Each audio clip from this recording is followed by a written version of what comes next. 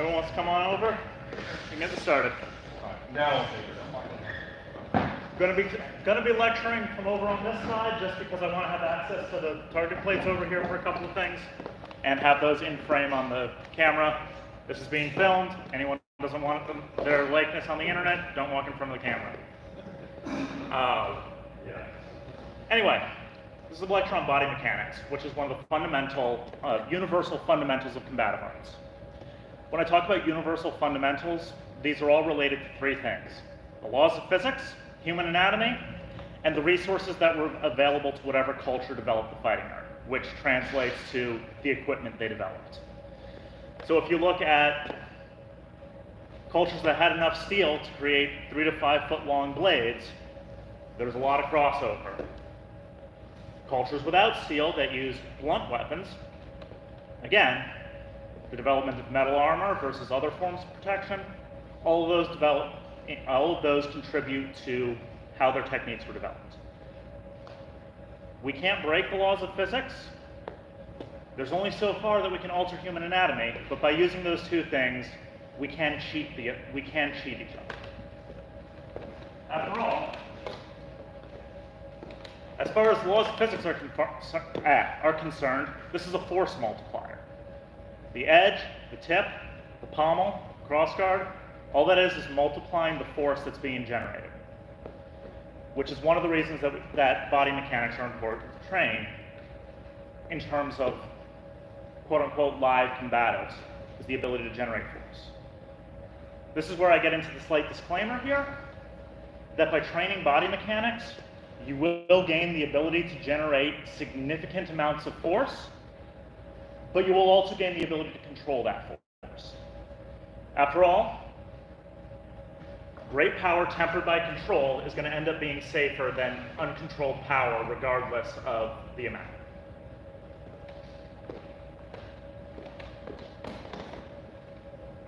The other reason that you want to train body mechanics is self-preservation. Stress injuries happen because too much, stress is being placed on a specific joint, ligament, tendon, etc. And by mastering body mechanics, we master the ability to distribute the force. After all, going back to physics, equal opposite reaction. When we deliver a blow, we're delivering that blow to ourselves, distributed over every piece that's moving. We don't have the multiplier on it, because the handle is designed to diminish force rather than multiply it, but we're still receiving levels of stress, impact, strain, etc. on our bodies. So by training the body mechanics to utilize more joints, engage more of the body in each motion, we're distributing that force further across our body and taking away the stress from more vulnerable joints. Putting power generation on areas like the core, the hips, that results in a lot, in the smaller joints, wrists, fingers, depending on hand protection being used, elbows, to be used for control, targeting, and precision. Any questions with what I've talked about so far? Okay, so let's talk about some training methodologies.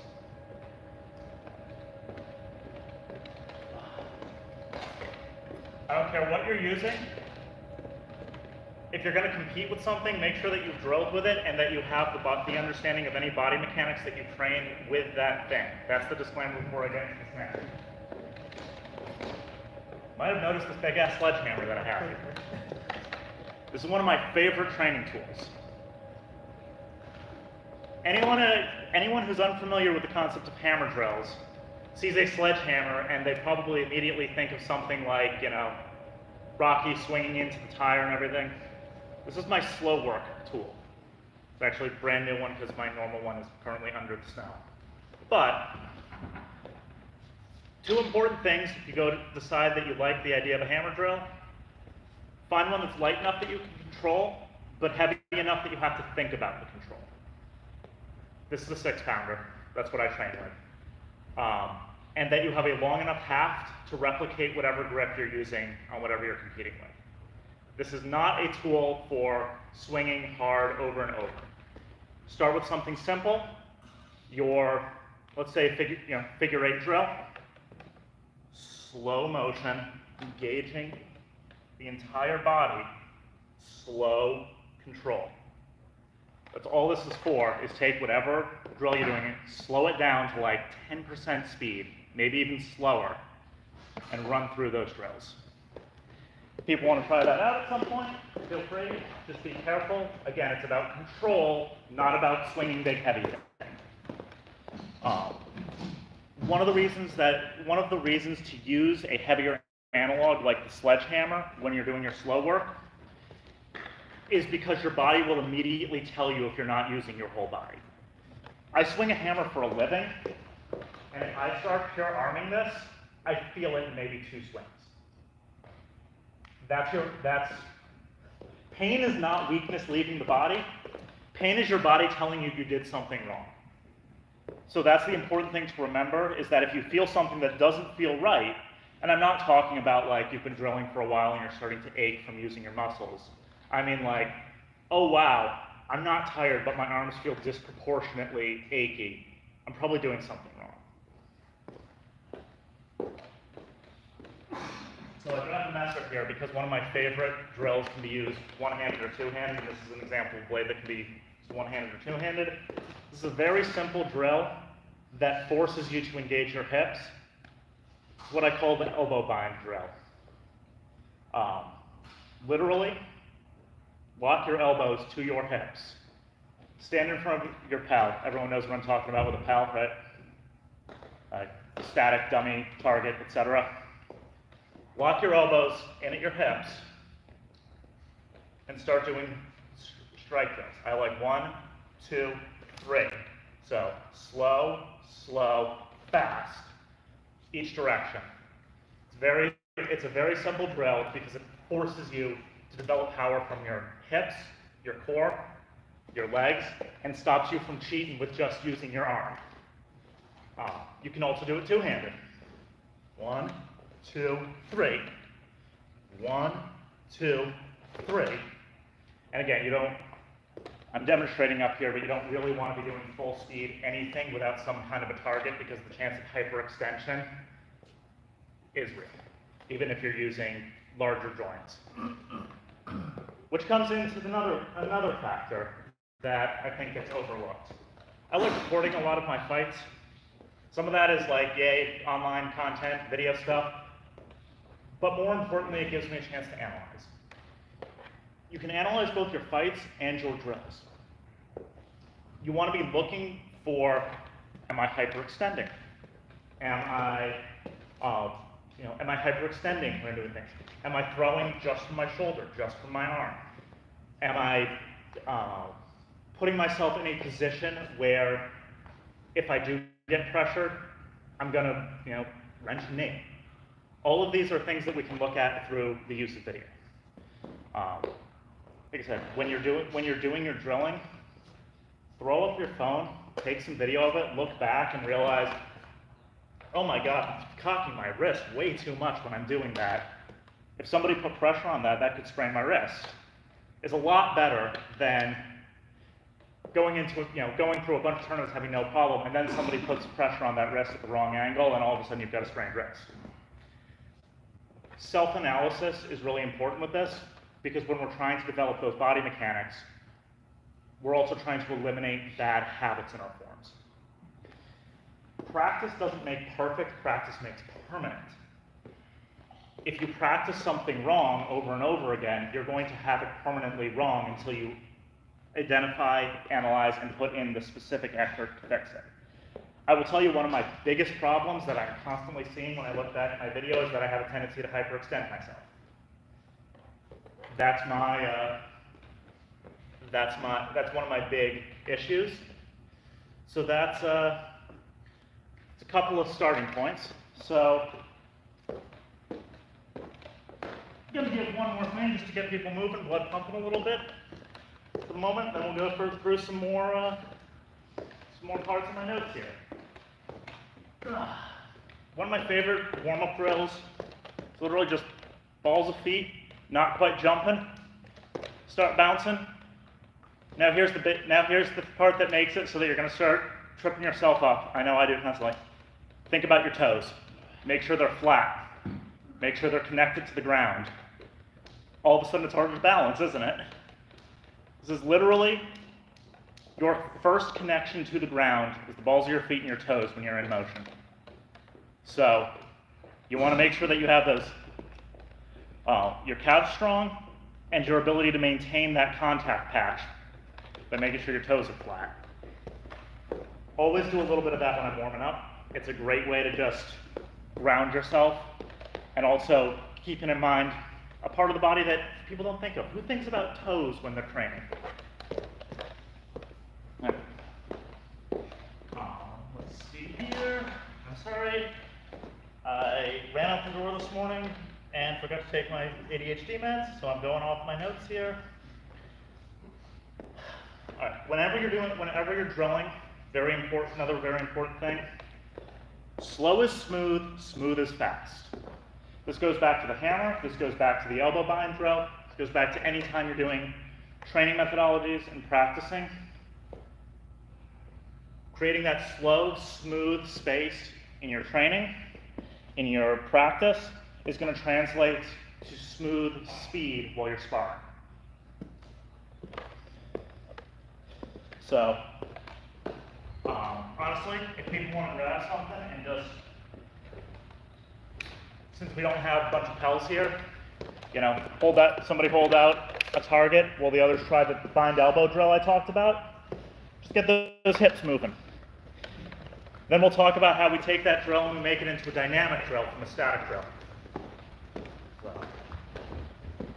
take your pick a weapon, one-handed or two-handed, both work.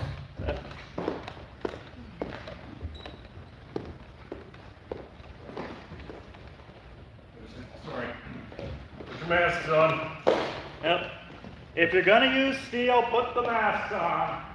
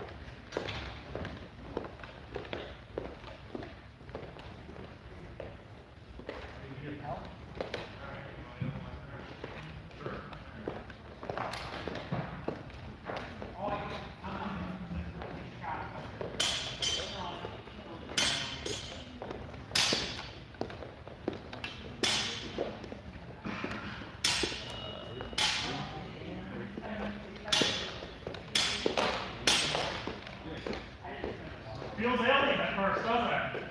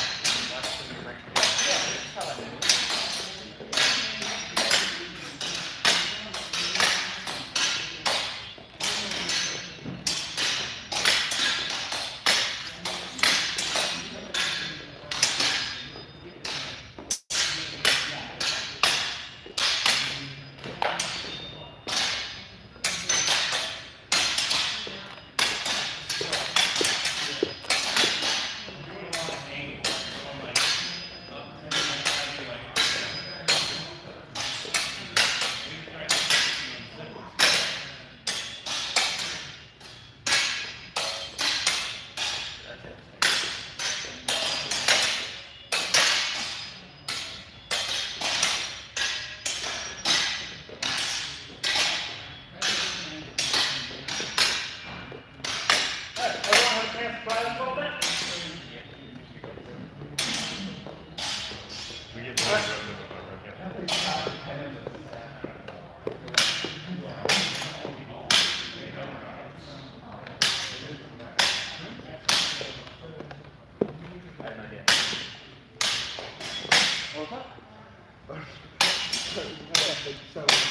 All right, everyone gather up. We're talking a little bit about that. So it feels kind of weird and alien, right? So that base form is a very static drill. What we're going to talk about next is once you're comfortable with that, this is where you can apply to your training. That there is no drill that cannot evolve. This is no exception. Once you're comfortable with those hip rotations, like I said, I've seen a lot of people talk about foot placement. You can't really do it in line here. You only really have rotation in one direction there. Obviously, standing, you're never going to be standing, horse stance, karate, in a sword fight. So trying to go from the 45 is really where you want to be when you're doing that drill. The next step from that, and I saw some people experimenting a little bit with that, is instead of just being it across a single plane, now you start changing your angles, seeing how you can affect angle and approach without engaging your arms at all with the thing. Then after that, you start adding the steps. 1, 2, 3. And you change your position as you're going. Again, you evolve the drill. And eventually you get to the point where every strike you're throwing with your hips and you're just using your arms to place the shot. And all of a sudden, you don't have nearly as much, I'm not going to say no, but nearly as much risk of things like tennis elbow and hyperextension injuries and stress injuries. Because now the majority of that force, the majority of the shot speed is coming from your hips instead of your elbow.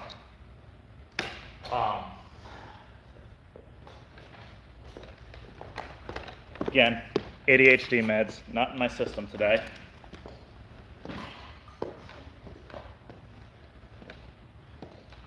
I'm happy that a lot of people are in their full kit here, or at least a few of you. There's a big thing to remember too. Your kit changes what your body's able to do. It restricts your movements in ways you might not be used to. Force is a concept that comes at a combination of mass and acceleration. So you also increase your mass when you're putting your kit. So when you train in kit, you get a better understanding of what you're going to be able to do in a competition setting. It's not to say that all drills have to be done in kit, but it is something to be aware of if you're drilling outside of kit. I've definitely practiced shots and patterns and combos and plays that I then went outside of kit, that I then went into kit and realized I couldn't pull them off because of the way my gauntlets or my boss bands or my leg protection or any of that changed the way I was able to move. So that is an important thing to keep in mind whenever you're drilling outside of kit. So if people want to work with, how many people, by the way, quick question here, how many people do slow work as part of their training routine? Running through the plays in slow motion? A few of you? Okay. Well, that's what I brought up the hammer for, too. But the slow work is a really great opportunity to be thinking about those body mechanics. Really, when I do my slow work, I exaggerate. There's a concept from Filipino martial arts of train big, fight small. You watch any of their drills, and they are very exaggerated. Let me see if I'm trying to remember the 9 drill from Filipino martial arts, but it's not coming to me. Anyway, the point is that their drills are very broad, very big, but if you watch any of the masters actually sparring, super tight and fast, like teeny instantaneous movements. Speaking of teeny instantaneous movements, who here has tried to figure out a 1-inch punch? The 1-inch punch is the ultimate test of body mechanics. I love the 1-inch punch as a benchmark. Because if you only strike with your arm, I don't care how strong my arm is, I'm not developing much with just that arm. But if I'm able to bring my whole body behind it, even with an inch, I can develop enough force to knock somebody over. Jeff does it better than me, and we do it a little differently because I come from a boxing background and he comes from a Wing Chun background. But the concept of driving your entire body mass into a point in a very short period of time is one of those universal concepts I talked about earlier. It's also 100% doable with a sword. I can come over here. Again, I'm just using my arms. Even with a live edge, it's probably not going to be with just my arms from 1 inch. Even with a live edge, I'm probably not going to do that much harm. Like, I wouldn't be able to cut through my own Gamson with that, let alone, you know, something more up armor and resistance jacket. But if I put everything behind it, all of a sudden you can hear the difference in the impact. Because now I have those mechanics behind it. This is what that whole bind elbow drill that we were working with before goes into training. Is that now you're not shooting with relatively smart. How much mass is in your arm? I think the activated arm is like 12 pounds, something like that. I could be off. But my body is, I weigh about 180 pounds, so 180 pounds developing momentum versus 12 pounds is a big difference. Also a much larger area that I have control over. Because if I'm coming in too hot, now I'm just my arms free now to lessen the impact there. It allows you to move faster and have more freedom to control, which is what I mentioned, one of the things that I mentioned earlier, is developing that control. A lot of things, how many people have their phones here, by the way? Most of it, yeah. All right. I guess the other thing that I would say before, I developed about a half hour that I wanted to talk here, so if people want to, I would suggest everybody here film at least one fight and go back, look with your partner, and self-critique. You know, don't be shitting on each other, but I think everyone's friends here, so I don't think we should have to worry about it too much, but look at yourself and go, what can I do better there? And always get feedback from your opponents too. So keep those in mind when you're sparring, and it's kind of what I wanted to go through, a couple of basic drills, the concept of heavy slow work. Again, you do not want to be doing high-speed work with something like a sledgehammer. It's actually counterintuitive. It doesn't work like in DBZ where you cast away the heavy thing and then all of a sudden you're miraculously super fast. You're just going to throw off your sense of timing. But by working with it slow and developing those mechanics, that can be helpful. That's just a little anecdotal thing. I've mentioned on the board a friend of mine who's a skilled Kenjutsu practitioner, who's actually my knight in the SCA. He does his naginata drills with a 40-pound lead sledgehammer. And if you watch him do it again,